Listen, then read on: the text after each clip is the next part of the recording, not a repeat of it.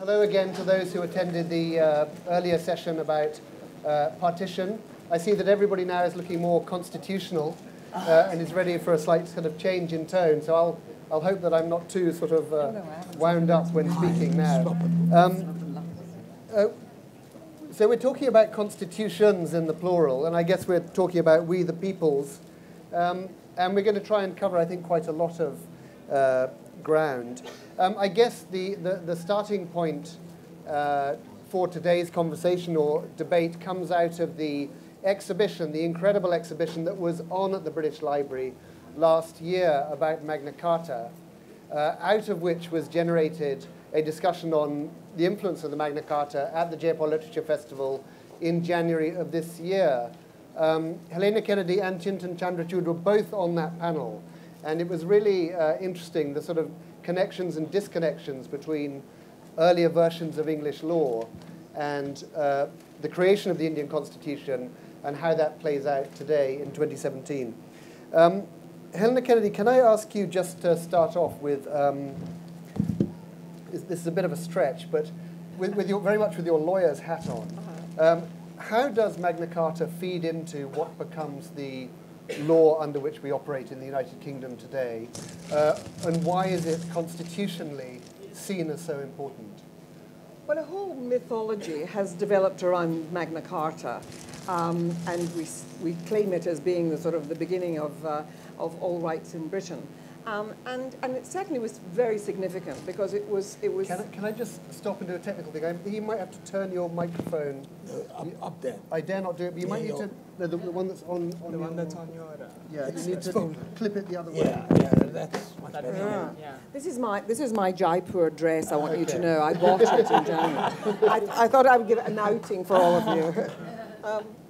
So let me get this fixed. That's perfect. Are we That's on? perfect. Is that fine? Can you hear me? Can anybody hear me? Yeah, great. I was just saying that, I mean, Magna Carta for us, for British people, you know, we lay claim to it. And I say British because the Scots are more ambivalent about Magna Carta, and we claim the Declaration of Arbroath as being our Magna Carta. But it's that thing that says nobody is above the law. And so it really, we claim it as being the beginning of the rule of law because it was saying to the king, you can't get away with this, you too are having to respond to and abide by law.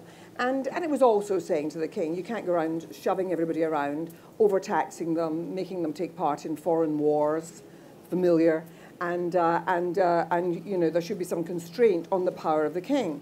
And so that has fed into all of those developments since, where what we know is that rights have never been given away. They're almost always, I mean, they're always, I would say, has to be a struggle to secure rights for people, whether it's women, whether it's working class people, whether it's homosexual, whoever it is, there's always a struggle beforehand. Power is never readily given away. And we see that, the Magna Carta, as being very, very much as a sort of totem of saying this is where rights in a way started and where people started making a claim on those with power that they have to actually cede to the power of others. And so it has that significance. We've sort of wrapped it in a mythology that gives it more, I mean, if you look at Magna Carta and read it again, it says nothing really about women, and it says nothing about poor folks and serfs and the lower orders. And so it really doesn't give an awful lot away. It's mainly about property rights and the property rights of the landed aristocracy.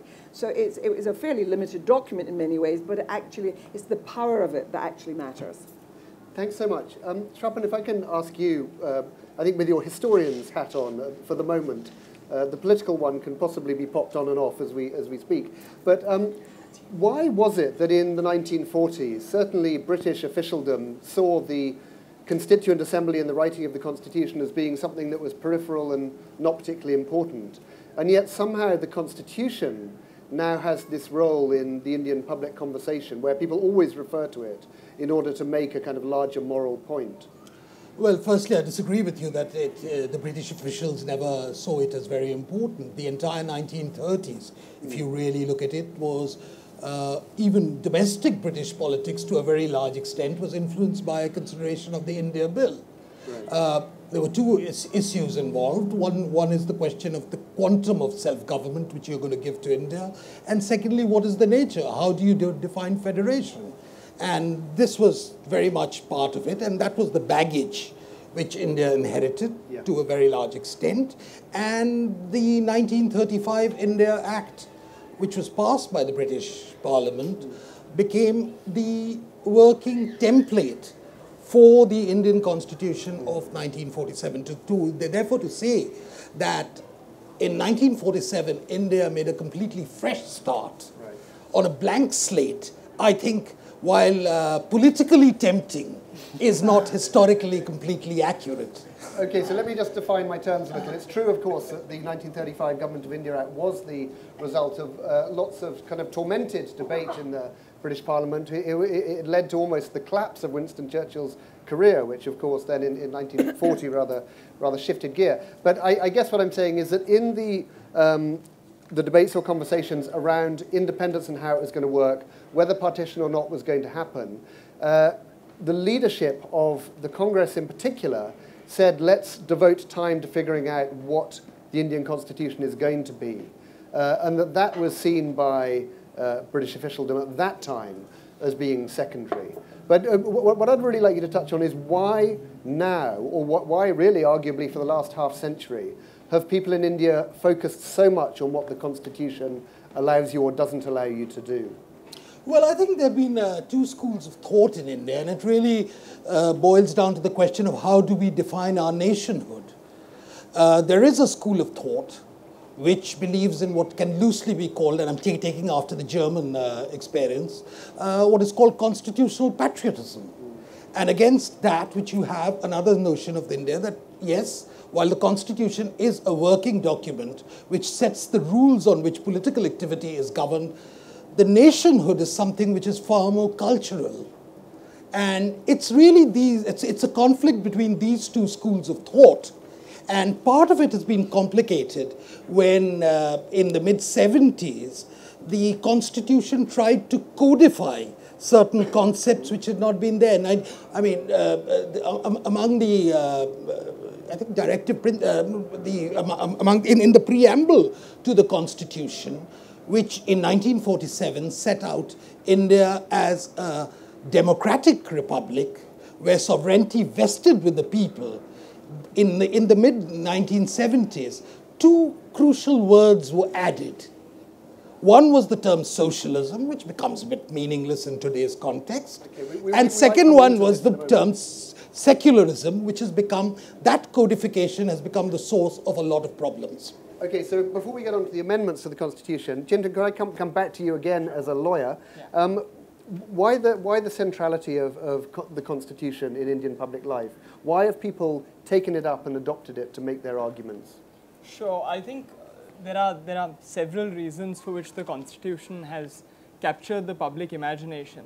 Part of them, one of the major reasons is the fact that the Constitution is now the barometer for moral argument in India. So everything that is unconstitutional is wrong, and everything that is wrong is treated as unconstitutional.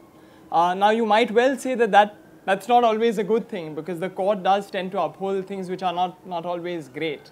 But this is the way that it's perceived in the popular imagination. Part of it is also historical. I mean, if you think of the 1970s, the emergency, and the fact that many people look upon the fact that the Supreme Court has in a way rescued the state, the development of public interest litigation, the fact that that legislatures and the executive have ceded power to the Supreme Court, have also lent to this idea that it's ultimately the Constitution rather than one of its components that is supreme. So I don't think we can disconnect this idea of constitutional supremacy with this movement or this shift in political power from the legislature on the one hand and the courts on the other. So this notion of constitutional supremacy, I would suggest, is closely linked to the idea of juristocracy itself, where essentially the court is playing sort of a multifaceted role going beyond its traditional domain. Yeah, well, that's a great coinage. Is that your term, juristocracy? Well, I've read it in much of the literature. It's very good. I don't think I you should. heard it here first. I've never heard it before, and please don't tell it to the Brexiteers because they're always accusing judges of being too powerful. I mean, the thing about constitutions, and I say this as somebody who used to chair something called Charter 88, and from 1989 all the way through until Labour came into government in 1997 and had a whole kind of raft of constitutional reforms, which we persuaded them to take on. Through that whole period, we were arguing for a written constitution. And one of the reasons why was I think that we'd looked around the world and we'd felt that this business of our not having a written constitution left us with a lot of lacunae where people didn't know exactly where did people's rights come from and what was the basis of them. So there was a problem around that. And so I've always felt rather drawn towards the idea of a constitution as a nation-building thing and as a thing which could be a unifier. However, I have to say that watching what's happening just now in Trump's America, where I had spent some time, you see, as a young lawyer when I was in my 20s in the United States, and I thought I'd watched great lawyers using the Constitution in positive ways. And by God, is America going to need constitutional lawyers now? Because Trump is absolutely tramping all over the Constitution. And you really have to think about how, unless it really is something that is respected, it actually can become somewhat degraded in what it's offering. I mean, the idea that he can, for example, not separate his business interests from the role of president. The idea that he can, through nepotism, bring so many people into government and appoint them. Those things that we would consider to be absolutely, I really don't think they could happen here, and we don't have a written constitution, but I think that the norms that have been created around politics actually would say that couldn't be done. And he seems to be trampling all over things that had attached themselves to, the president is not supposed to gain any emoluments or any benefits from his role as president. Well, my God, it doesn't look quite like that now. And so I think constitutions, as people have said, is, they really are, we breathe life into them.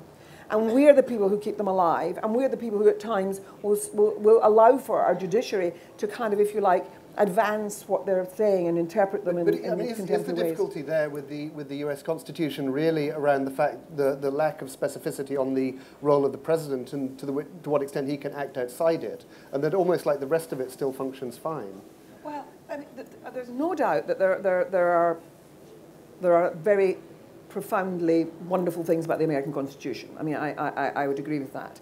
But the problem is that those things which are about custom and practice and the sort of additional things about convention are so soft, and particularly around the role of president, that he's being able to run roughshod around them. So I think that constitutions, we should recognize that they have their limitations in trying to really hold people to account. What they do, though, is that they can be inspirational. They can actually make us think better about who we are as a people. And I think that's one of the things that people seek from a constitution.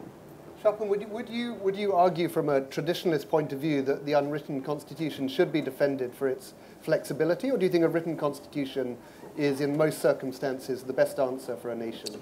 Well, you see, I mean, I can't really speak very much about an unwritten constitution because in India we've always operated I mean, Britain's worked perfectly well in a democratic way for a very long time with an unwritten constitution, whether it should have it or not. But I think there is a larger issue which is really of some concern, I find of some concern, is using a constitutional straitjacket as a substitute for political decisions. That you always limit the scope of political decision-making with a certain constitutional framework and say, therefore, this cannot be done. Whether that goes against the basic sovereignty of the people.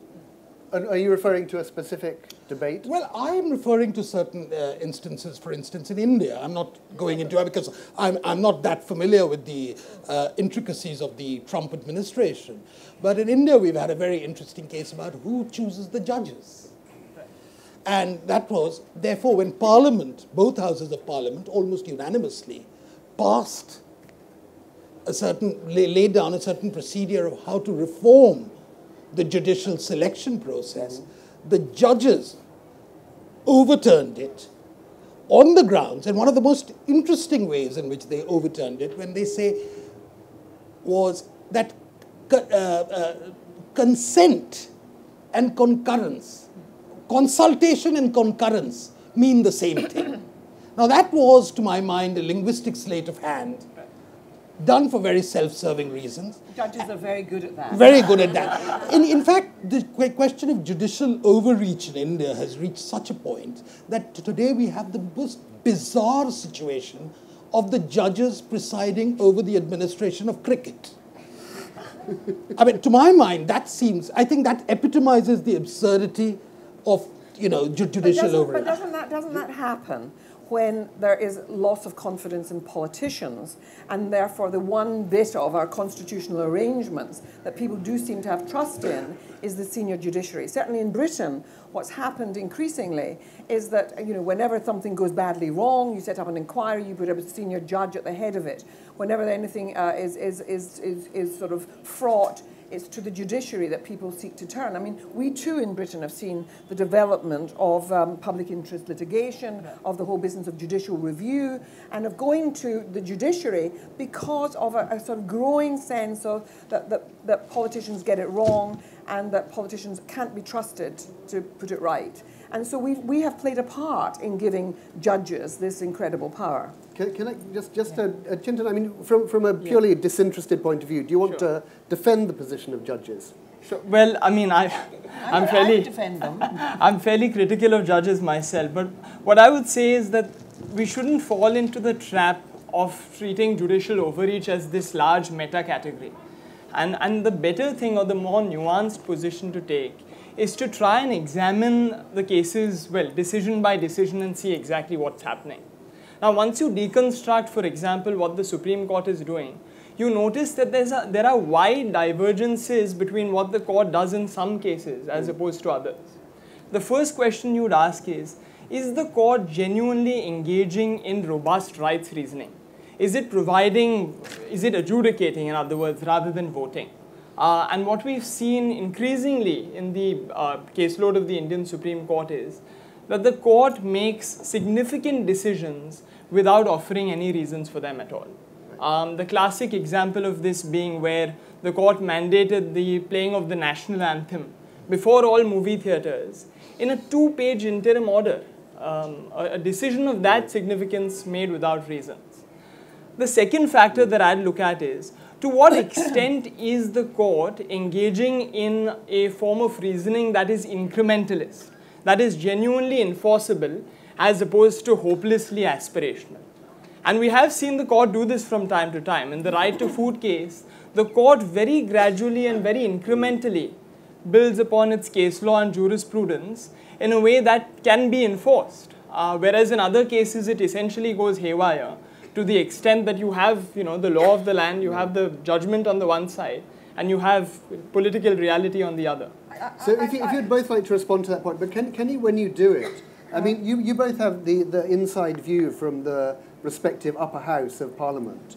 Has that experience of being in the upper house made you have more faith in how the Constitution, unwritten or otherwise, operates? I think a useful thing to look at is that what happens when you have populism, and I think that we've seen that in both of our countries, the rise of populist government. Yeah. What happens is that you often see attacks on the judiciary, and by this I'm not suggesting that the judges always get it right, but you start seeing attacks on institutions like the judiciary, which should be alarmist and should cause us alarm. And what happened here quite recently was that after the referendum vote, there was a discussion about should Parliament, having had that vote, is it for Theresa May as the Prime Minister, because Cameron has stepped down? Was it for Theresa May to decide when to trigger Article 50? Or was it that things had to come back to Parliament, that we're a parliamentary representative democracy, and although we've taken the account of the public in a referendum, that still it goes back to Parliament, and that Parliament had to be the place that triggered it, not some little a cabinet meeting in private triggering it. And that challenge was taken through the courts. I think it should have actually been dealt with in Parliament. Parliament should have taken the thing of saying, we, Parliament, should be deciding this. But it went through the courts, and our newspapers described our judiciary, our Chief Justice, and the senior judges who made the decision that in fact, Parliament should decide this. It was a legal decision, a constitutional decision, and they were described as being enemies of the people. And once you get that populist attack on the judiciary to undermine them, then I think that you're in danger of undermining the rule of law. And which, interestingly, in India would not have been legally possible. You couldn't have had that headline. Well, you couldn't have had that headline in Well, India? you couldn't have had the headlines because the judges are rather, touchy about what constitutes their dignity. And, there's a thing called the contempt of court, which is cited a bit too frequently and a bit too liberally. But there's a larger question. I do understand. I mean, there is this very grey area about what constitutes the sovereignty of the people. Whether the referendum outcome constituted the final word, or whether there had to be a nominal reference to Parliament to actually get it, which is more a procedoral issue. Well, it wasn't, in fact, because Parliament was hardly going to fly in the face of the people's vote. Except that a lot of them didn't really see it as a procedural issue, that it was often used as a way of a corrective. That Parliament would become the corrective to popular aspirations.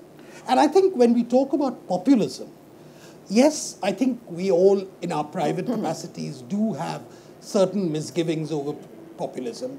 But ultimately, one of the great occupational hazards of a democracy is that ultimately we have to bow down to the will of the people. But do you both have a higher regard for Parliament since being in Parliament, or does it go the other way? I certainly do. Seeing it from the outside, you often had this rather simplistic and over-caricatured view of the politicians being a bunch of goons, if not a bunch of jokers. Whereas when you go inside, you realize that while there may be the odd individuals who could certainly fit into that category. For example? No, let's not get into that. I think there are a lot of people who have a certain weight of experience. And that experience is quite valuable of what they can and cannot do. And that experience is invaluable in terms of getting legislation. And this I've found far more in the parliamentary sessions. It's in the committee meetings, where people actually talk far more frankly and candidly and without necessarily attaching themselves to predetermined party lines. So it's been a useful experience. I would agree with Swapan. Going into the House of Lords, I have to honestly admit to all of you, I was absolutely in favour of a democratically elected second chamber. I've come to have a much more mixed view on it, and partly because I've seen the ways in which it's been possible for the House of Lords to bring in constituencies or representatives of constituencies who never get elected. And so we've got, in fact, much more diversity in the upper chamber than you actually get in the House of Commons, believe it or not. And higher percentage of women now, and people from minorities of many different kinds. And so that's been an enrichment. But the other thing that happens is you're absolutely right, that on committees, I sat on the Joint Committee on Human Rights, which is an upper and lower chamber committee. And it was wonderful because you've got people from across the parties, and you really can hone in on where legislation is going to fail to protect human rights. I now have been sitting on the European Union Select Committee in the House of Lords, and I chair the justice part of that. And by God, did nobody know how much law was going to be affected by the referendum? I mean, it's going to take us 10 years to kind of sort it all out. Nobody had a clue that it was about consumer rights. It was about trading rights. That if you trade with Poland and they don't pay, the company there doesn't pay you for the widgets you've sold them, you can get an order in the courts here, and it can be made effective in the courts there within a very short period of time. People had no idea about any of that. Stuff to do with family law, stuff to do with environmental rights, all sorts of stuff. And I think that those committees are the great riches that I've seen inside Parliament, and the ways in which people reach beyond party political, the party, tribal party political positions. I just want to come back on this discourse on popular sovereignty. And what tends to worry me about it is, and particularly in the context of Brexit, is why is it that we empower a 50+1% effectively majority to make changes of an irreversible character. There's something about that process that seems wrong. To start with, I mean, I don't necessarily think that a referendum is the best way of capturing the public, the public sentiment, because of course it's frozen in time. On a specific day, it's one vote. Why is it that we don't conduct a referendum over a longer period of time? Why is it that we don't conduct multiple referenda? Remember, for instance, that our own constitution, which you might well suggest is one of the most democratically legitimate and widely accepted constitutions worldwide, was not in fact submitted to a referendum and was framed essentially by a committee. And one of the merits of entrenching a constitution is precisely this. The fact that significant changes cannot be made blithely, easily in the course of a debate over a day. These changes need to be carefully thought through. The second point is that an entrenched constitution tends to introduce a culture of rights discourse. And the best example of this you have in the UK is the enactment of the Human Rights Act. The Human Rights Act has been around for probably, well, for not more than 20 years. 1998. So into effect in 2000, so, yes, yeah. so about 17 years. And it's introduced a remarkable rights language into Parliament, which simply did not exist before. So I think we do seriously need to think about this idea of entrenchment. My only concern is this. I mean, it's a problem of infinite regress in a way, which is that how do we enact a constitution here? I mean, if we do submit it to a referendum, you essentially have a package of reforms with some amendments which don't have majority support and some which do. And there are all sorts of problems with the process. But I think those problems can probably be resolved. The truth is, Patrick, is that it would be very difficult in Britain for any government to seek to create a written constitution, because it would take up the time of Parliament and until the cows came home. It would go on forever with all the small print and so on. And I just don't see any political party coming into government doing that when they've got so many other things that they're going to have to deal with. So I don't see it happening. What happens is you get tweaking around the edges. And one of those things that is, I think, really people now share concern about is that the use of referenda has meant has really become something that's alarmed senior judges and many others, because of precisely the thing you're talking about. The idea that on such a small margin, something that's going to affect hugely and have great consequences for the people of Britain. I was against leaving Europe, and I actually think it's going to make people poorer. Ordinary folk in this country are going to be poorer as a result.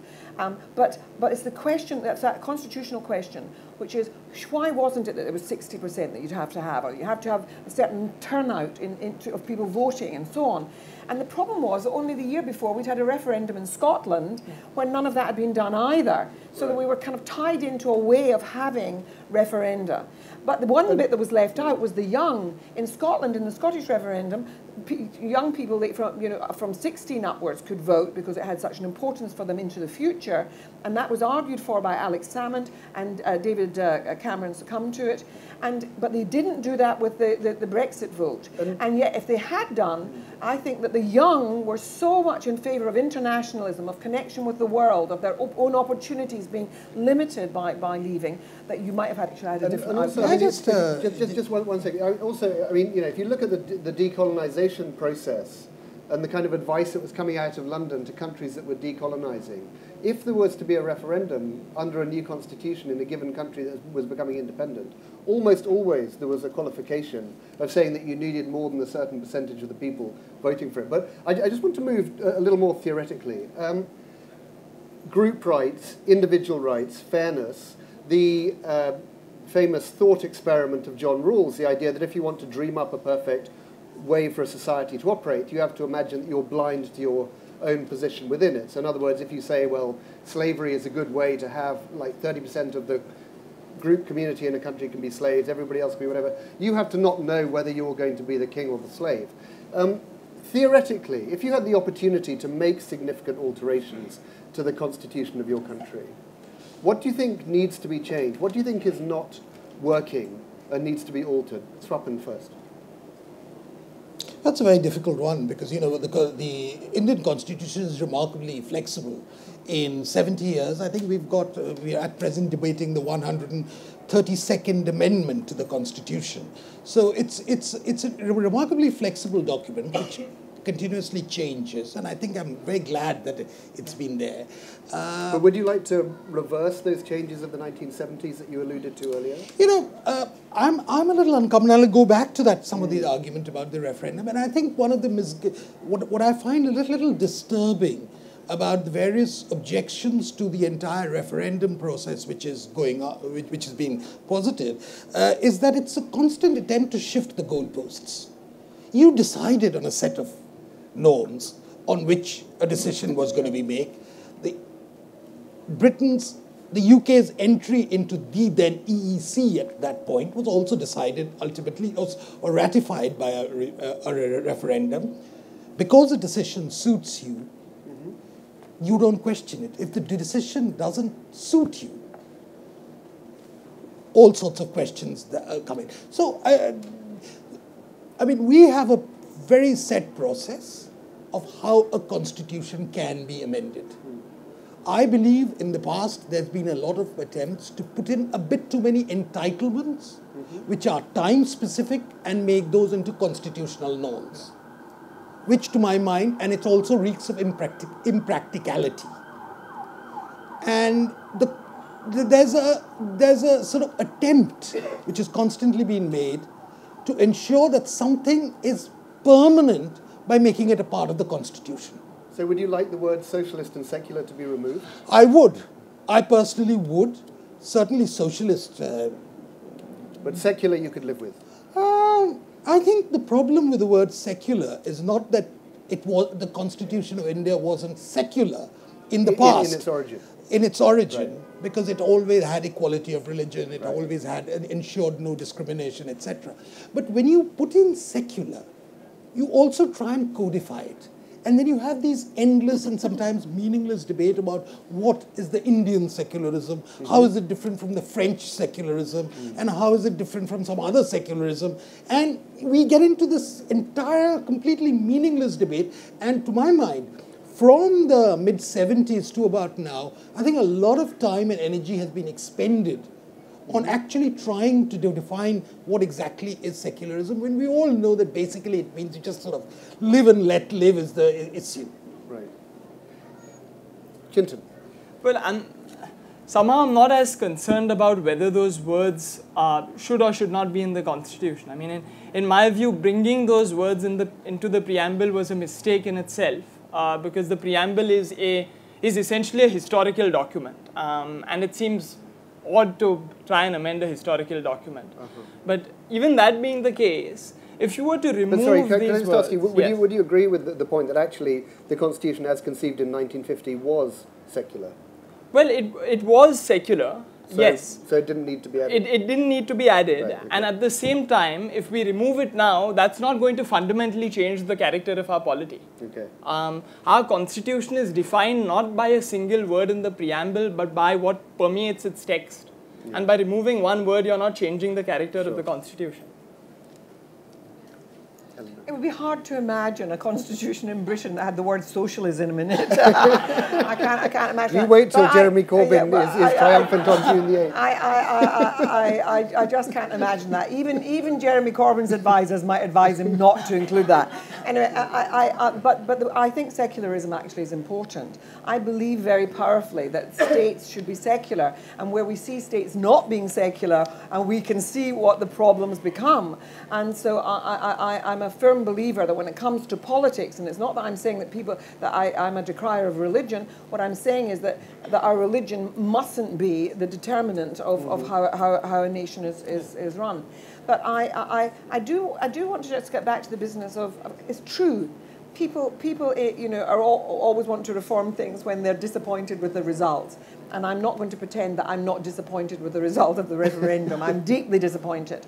But the impact of the decision has huge ramifications that I think people didn't put their mind to. What's happening in Ireland now, the possible breakdown of the peace process in Ireland, the fact that this is feeding into problems for us in Scotland, that part of this was to do with an English nationalism, the fact that for many people in England, they feel a sense that they've been left out of the great discourse of our times. And so there is something wrong with when we keep having this reiteration of, we've got to state what British values are to all these immigrants who come in, as if the values are any different from the values that most people espouse.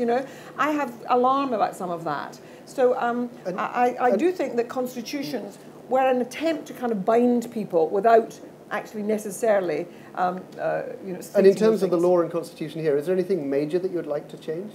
Well, I'm a firm believer that incorporation of the European Convention of Human Rights into British law has been a vitally important development for us. It's changed the way that we lawyer, it's changed the ways that judges judge, and it's put the citizen really much more at the heart of law.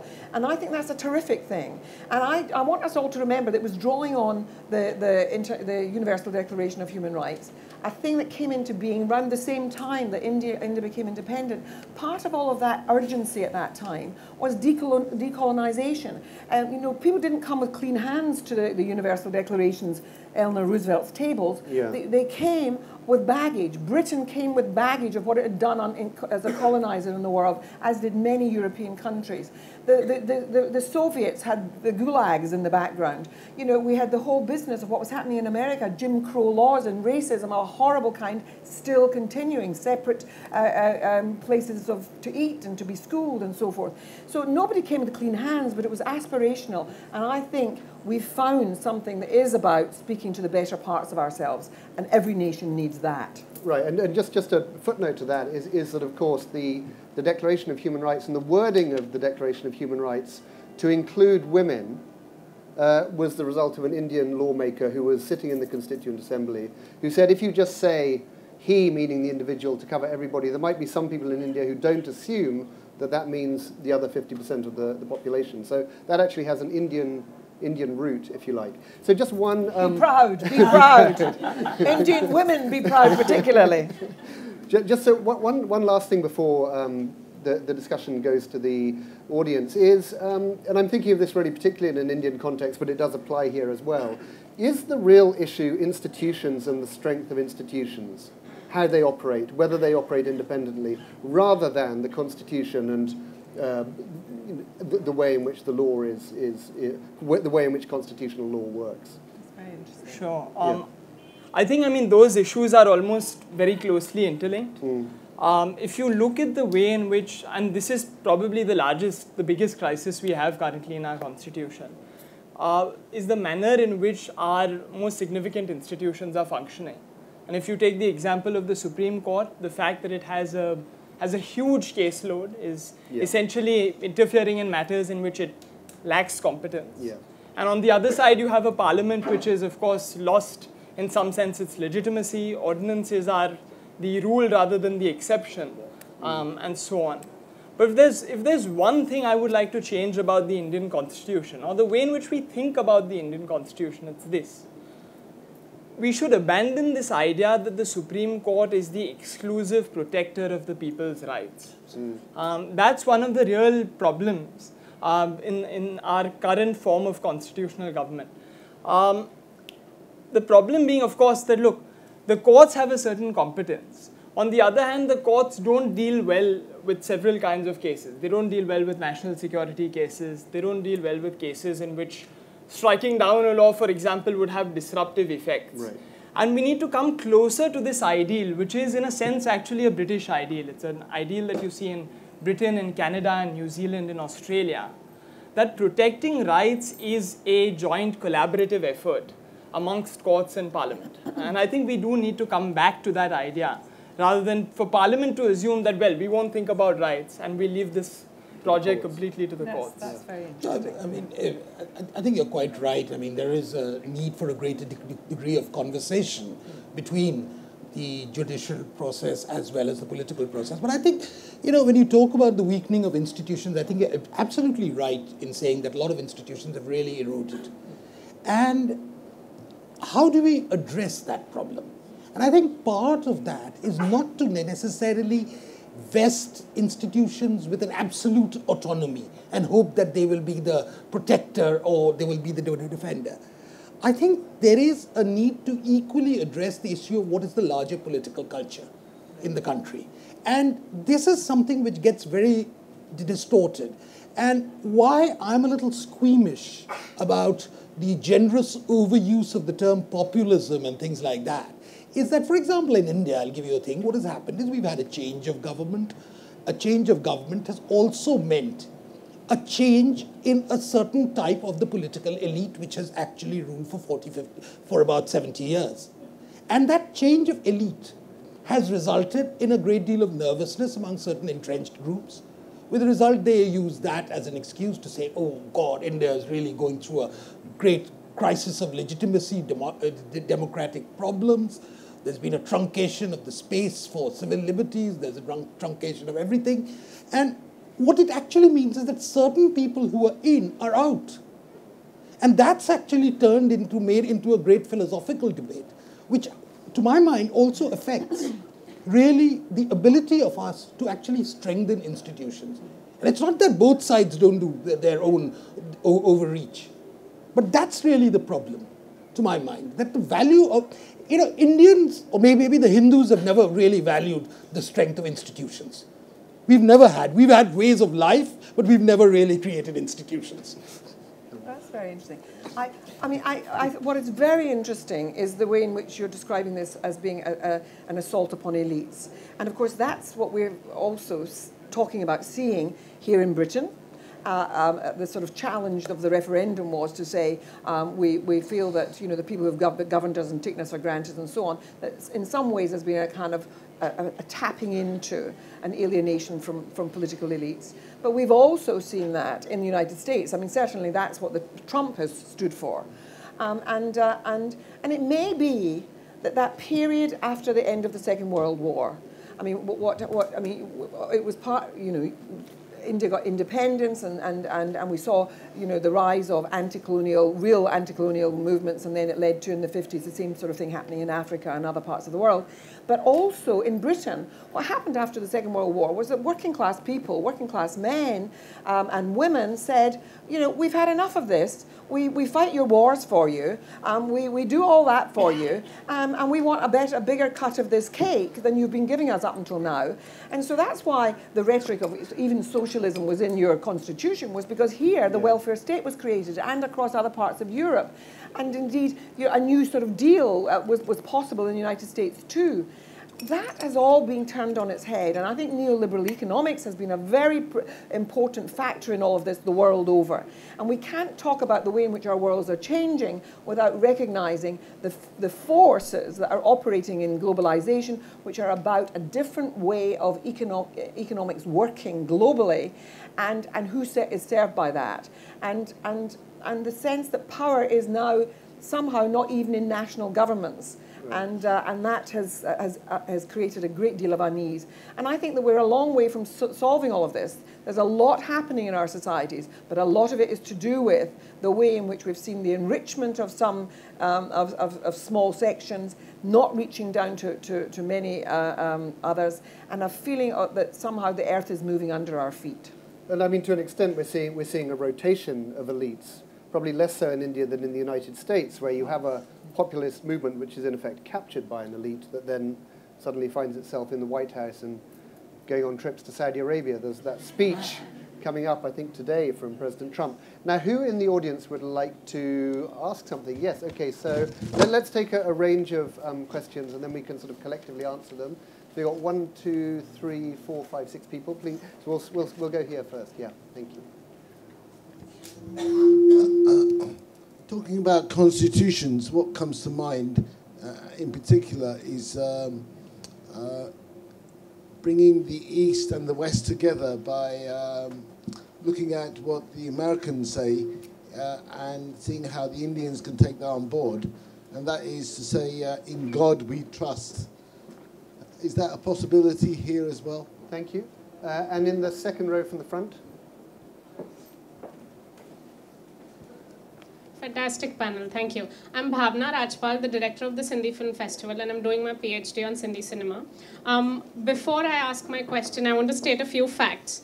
So just the panel before this, one of the founders of the Partition Museum said, oh, Sindhi is not even a national language. Please come and let's stick to collaborate with us. Yeah. So I want to say that in 1967, it was accepted as part of the national language. And the whole argument around Sindh to be removed from the national anthem of India, and the fact that Jhulelal Tirath Dham Trust is being constructed as the biggest Jhulelal temple in the world. I want to ask y'all, what can the Sindhi community do in terms of collaborating with the government or the constitutional acceptance to increase the larger political culture of the community still feeling refugees and not as nationals? Thank you very much. Now there's one question at the back there, yeah. Thank you. So it was a great discussion. Thanks for all your thoughts. I have a specific question, I think, for Chintan, and I think in general for everyone, but specifically I think directed towards you. What do you think in terms of how the constitutions across the world, all the democracies, especially the written constitutions, are framed? What do you think is fundamentally different and lacking in the Indian Constitution versus, say, the American Constitution in terms of structure? If you all kind of agree that written constitutions are better than non-written ones, what is it that's something that can improve? Thank you. And we'll just add in one more question from here. Thank you. Do you think the education system in the UK and also in India is equipping young people and people generally with the skills they need for citizenship in order to engage with local government, national government, and international issues? Thanks. Okay, so we've got 4 questions there. Education, democracy and constitutions, the role of Sindh, and whether there are things that the East and West can learn about particularly trusting in God. Helena Kennedy. I don't. There was a very famous thing that was said by the right-hand man of Tony Blair at one stage. And of course, Tony Blair was someone who made it very clear that he was a person of religion. But his advisor, Alistair Campbell, said, "We don't do God." And while and of course he is an atheist, but I got what he was saying. I mean, he was basically saying this should not be the public espousal of one's religion and making it too much the centre of a political programme is not a useful thing. And I happen to agree with that. And I say that as somebody who has, I was brought up as a Catholic, and that's my background and so on. And I think it's informed who I am. But I don't, and so I would say no, I'm not with this thing about America saying, in God we trust. I would step away from that. But I do want to just say on 1 or 2 other things. On the Sindhi community thing, I can't speak about that. All I think is that minorities need to be protected inside any constitutions or in unwritten constitutions. And one of the things that the Human Rights Act enabled was for people to say that they had to have their voice.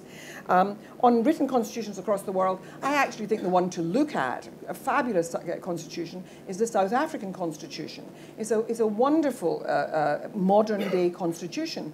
But what it tells you always is that constitutions, are in many ways, only as good as the life that you breathe into them and whether people will make them work. And so we're also there seeing ways in which that constitution is under challenge. On the education system, thank you for that question. Because I actually do think that we fail in the job that we have to have our young understand what politics is about, why it matters to vote, what the purpose of that is, how we create change by doing it, and that by not doing it, that you're allowing things to happen in your name that shouldn't happen, and that you're not entitled to complain if you aren't going out there and voting and taking part in the processes. But we fail to do that here in Britain, and I'm sure that you fail to do it adequately in India too, and I think that a much greater urgency goes around knowing our history, understanding who we are, and understanding how change is created. So yes, we do need it in the And do you feel that we as Catholics still face discrimination under the law? Well, I mean, we still can't. I mean, it's very interesting. My mother, I always remember saying, I said to her that Tony Blair went to Mass with his wife, and she said, don't tell the public that, don't tell anybody. They'll never want to vote for a Catholic to become the Prime Minister. And so, you know, there are still kind of rumblings under that. You've got to remember that in you know, it's still part of our constitution. I mean, the Prince of Wales could not marry a Catholic. You know, we still have those things written into law. And I think you have to end all of that kind of stuff. I think it is terrible. The only thing I would say is that it has disintegrated greatly. Even in Scotland? Well, even in Scotland, I think that the Scottish Nationalist Party, it's very interesting that my family would never have voted Scottish Nationalist because they saw it as being about maintaining the authority of Protestantism and in some ways the Orange Lodge, and that was frightening to Catholics. But now that has changed. I think Alex Salmond reached out to make sure that Catholics were included in his cabinets and all that sort of thing. So I think it has diluted, but it's still there underneath the surface, and maybe these things take longer to get rid of. You know, about in God we trust, you know, if you go to some of the Indian shops, you'll find a sort of a sticker put up, in God we trust, the rest strictly cash. No, I think it's always a bit of a problem as to where to introduce God into the whole thing, and it's not. I mean, as a sort of personal philosophy, I always steer very clear of theological discussions. Me too. You know, for every text someone quotes, if you quote some text, someone can quote something back. It's a bit like, you know, quoting Lenin in the old days. You know, everyone could give you one quote of Lenin, which was equally. So it's best to take God away. I mean, keep it to the witness stands, and hope for the best there. The question of sin, I don't think, you know, I mean, I think India is very, very mindful. In the Sindhi is recognized as a national language in India. I thought you said the question of sin. Sin. No. This is the old Napier thing about Peccavi.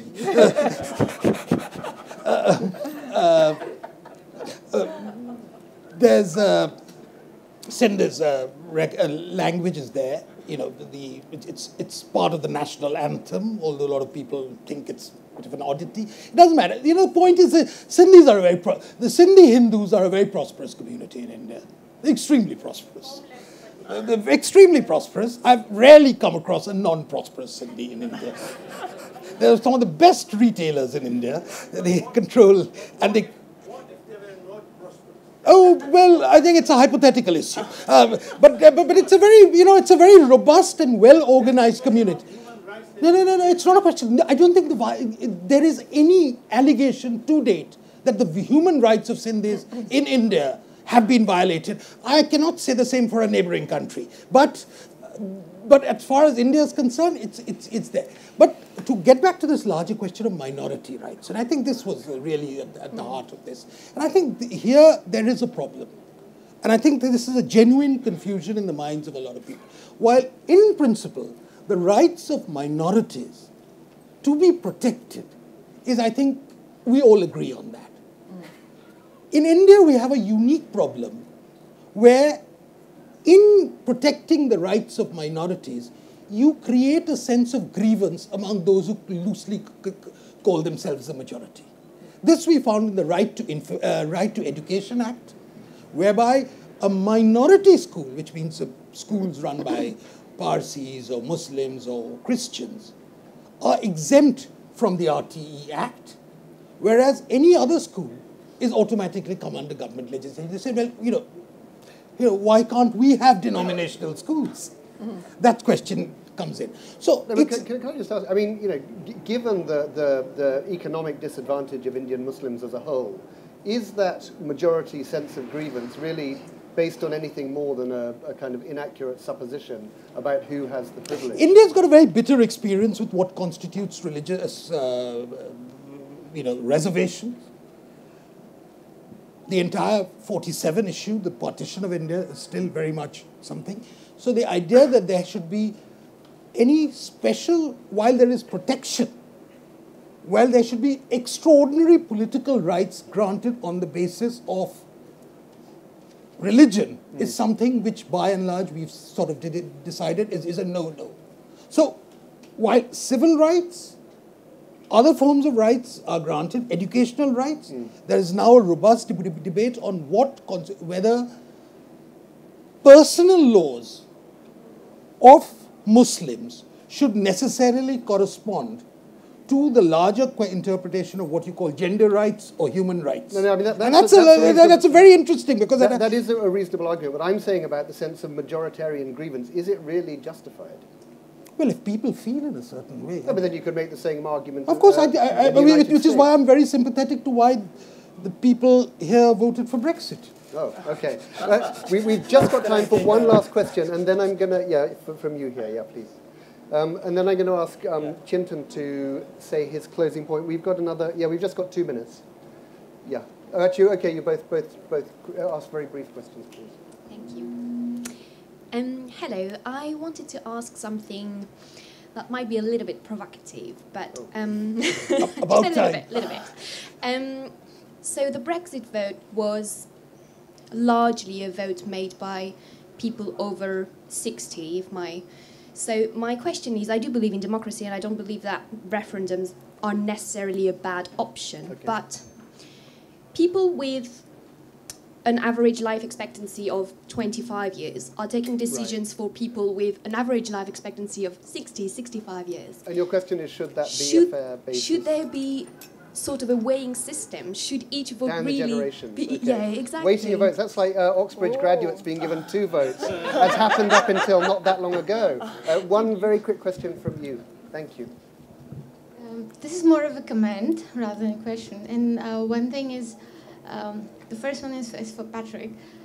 In terms of the general majority grievance, trust me, it's very real, because the concept of minority, it can change even within India based on where you are, within regions, and you can be treated as a minority in a different place. Right.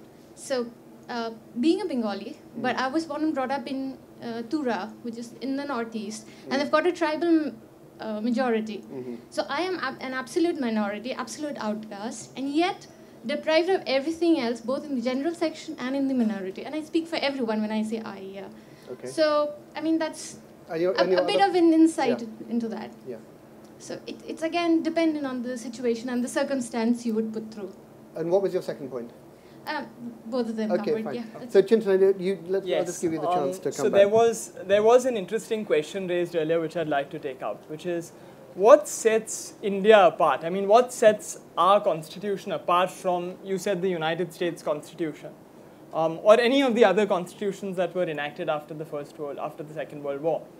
I mean, there is a school of thought, and this has tended to trouble constitutional theorists for a while, that a constitution depends for its success upon the success of a nation.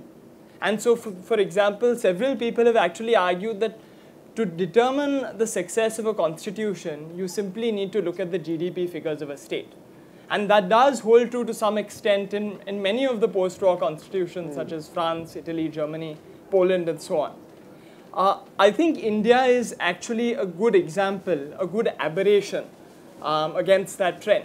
Because even though the economy was in the doldrums until the early 90s, I think even in 1991, it would be fair to describe the Indian experiment as perhaps the most successful constitutional experiment in human history. So I think that demonstrates that it's something beyond merely economic success that makes this constitution succeed. Right. I think we're going to have to close there. Can I just make one small, very small, very quick, please. It's a very, very interesting point which you made.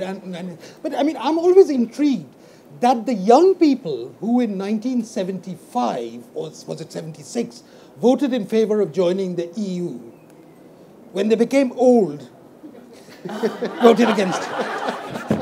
Well, thank you for to all the panelists. Thank you to you, the people.